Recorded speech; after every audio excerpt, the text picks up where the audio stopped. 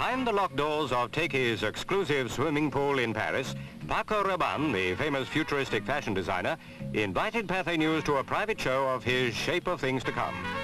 Convention was never a Rabanne strong point. Paper, rubber, raw leather and metal, these are the materials of which the current crop of mod modes are made. But they look good.